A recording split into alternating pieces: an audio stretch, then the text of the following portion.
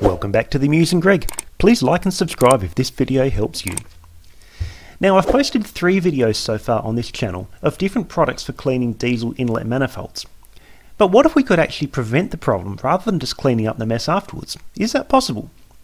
Well, to answer that, let's first look at what causes this build-up in the inlet manifold. Manifold build-up is caused by 2 separate ingredients, which are both the result of emission controls in engines. The first problem is blow-by gases. Now, during combustion, it's normal for a small amount of the combustion gases to get blown past the piston rings and into the crankcase. The crankcase is full of oily fumes, so that pressure has to go somewhere. To prevent pollution, this oily gas gets plumbed back into the inlet manifold and burned into the engine.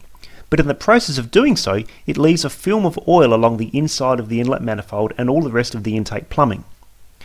The second problem is that under some conditions, diesel exhaust also gets sucked back into the manifold through the exhaust gas recirculation valve, or the EGR valve as it's commonly called.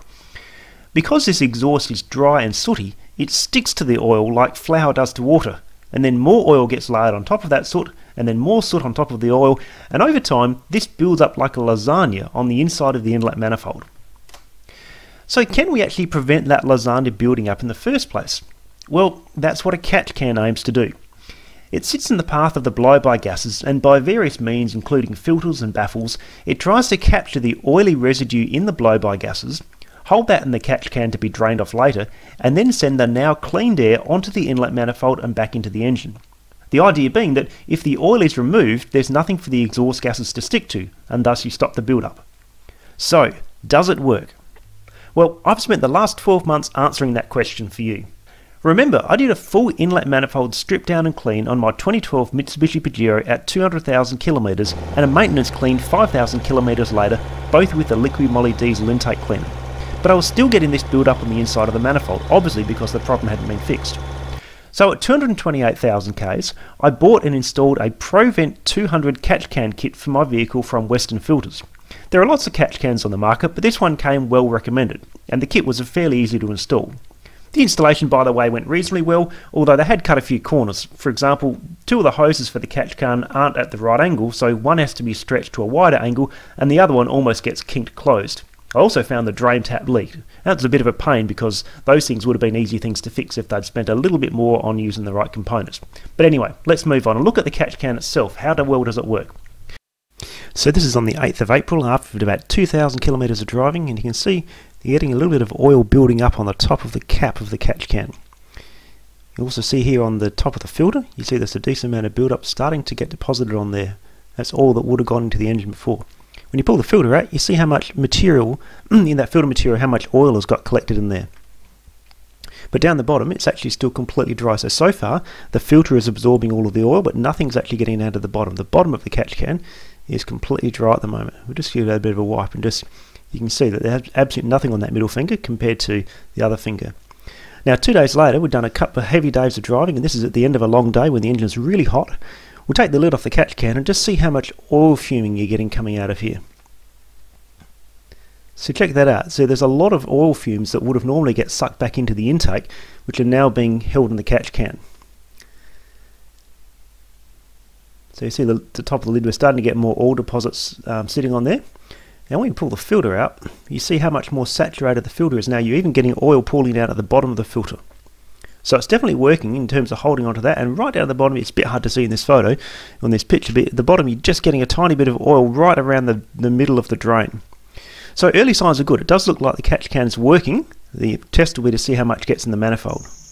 Well, about 7,000 kilometres later, I emptied the catch can for the first time. Wow, that's more than I expected. Okay, so far we've filled up one of these little cups. That cup takes about 30 ml, so I've just measured that. That's a 30 ml cup. So let's see how much more we've got in here.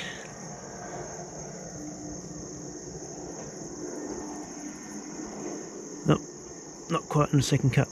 So, after about 7,000 Ks, this vehicle, which has done about between 228 when you put the catch can on, and about 235 now, so about 7,000 kilometres, this engine has collected for around about 50 mils of blow-by oil in the catch can.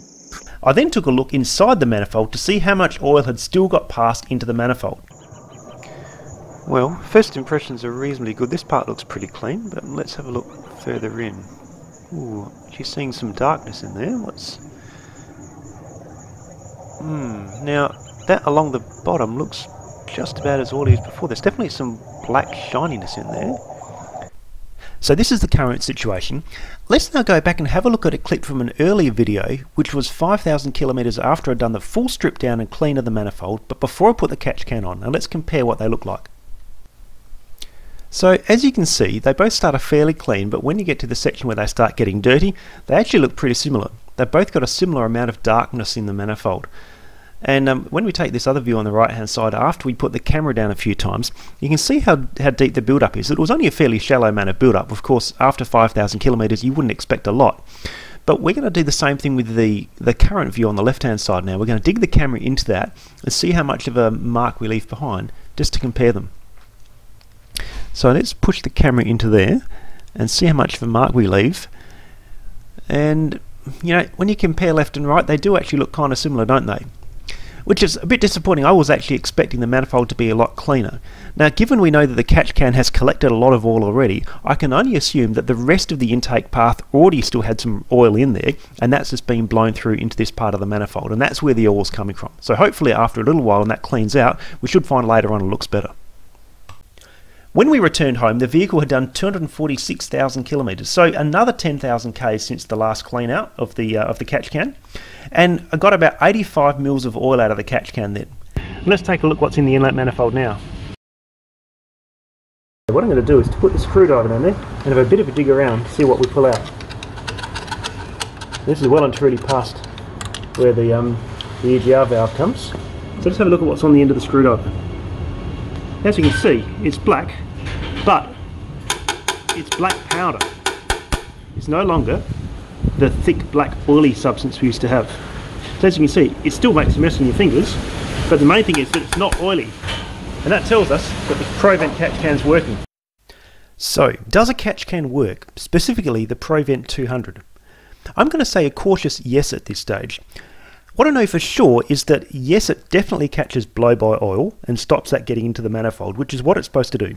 You'll just initially continue to get oil build-up as the residual oil in the intake gets blown into the manifold. And given how dry the soot in the manifold was at the end, yes, I'm pretty confident it's effective at catching almost all of the oil fumes in the blow-by gases. So as a catch can, it does do the job effectively of capturing that oil blow-by. So because of all that, yes, it stops the oil soot lasagna building up.